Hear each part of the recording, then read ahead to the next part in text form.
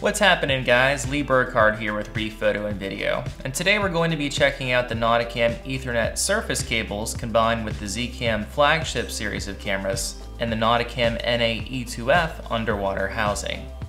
Now, just for a moment, imagine being able to remotely monitor and control a complete underwater raw cinema-capable camera from the surface with only an Ethernet cable and an iPad. Sounds way too good to be true, right? Well, it's not. These Nauticam Ethernet cables not only allow remote surface monitoring, but also full control over the Nauticam Flagship series of cameras from the surface.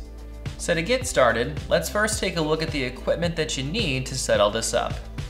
You'll of course need one of the Nauticam Flagship series cameras, along with the Nauticam NA-E2F underwater housing.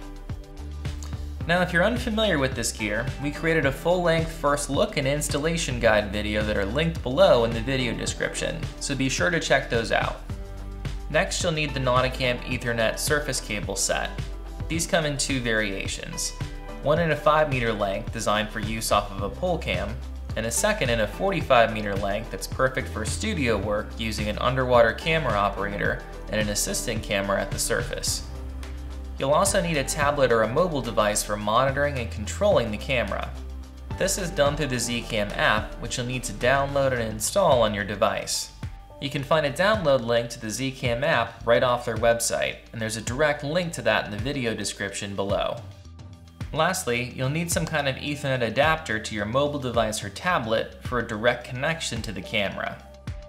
For this video, we're going to be testing this equipment using the Nauticam 5-meter Ethernet cable. So we've also added this Zen underwater polecam. If you're unfamiliar with these, they're an excellent buy. It features an extendable pole that can be shortened or lengthened depending on your preference, a simple one-lock tilting bracket for positioning the camera angle, a handle and ball mount for attaching your surface monitor, and a universal ball mount arm that can be attached to just about any housing that features two ball mounts. Simply attach the polecam using a pair of clamps and you're done. Now that we've covered all the gear that you need, let's take a closer look at how this all goes together. You'll want to first start by installing the Nauticam Ethernet bulkhead onto any available M16 hole in your Nauticam housing. We found the location along the back here the easiest for cable routing. Simply remove the M16 cap, thread in the Nauticam Ethernet bulkhead, using a wrench to firmly tighten it in place. Plug the Ethernet cable into the camera, and close up the rear hatch. Next, plug in the 5-meter or 45-meter Nauticam Ethernet cable to the installed bulkhead. Connect the surface side of the Ethernet cable to your mobile device or tablet's Ethernet adapter.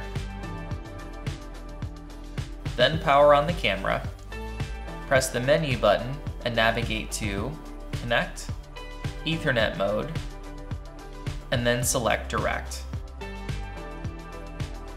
Lastly, power up your mobile device or tablet and open the Nauticam app. Now you're all set. In the field, the Nauticam app feeds a live video signal directly to your device and allows full touchscreen control of the camera, as you can see here.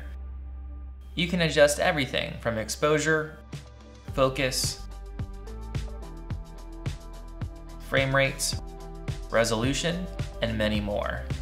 Thanks to the relatively compact and lightweight design of the Nauticam cameras and Nauticam NA-E2F housing, this is a perfect raw cinema-capable solution for remote underwater work that can be used in a whole variety of different shooting scenarios. Overall, we're very excited about all the new opportunities this equipment offers for underwater filmmaking, and I hope today's video has been useful for any of you guys considering picking this up from us. Now, if you liked today's video, you'd like to see more content like this from us, or if you're just curious in learning more about underwater imaging, be sure to hit the like and subscribe buttons found just below the video here. And to check out more of our knowledge-based articles or other content, you can visit us at www.reefphoto.com and just click on the Learn tab along the top of the homepage. Well, I think that's going to wrap this one up.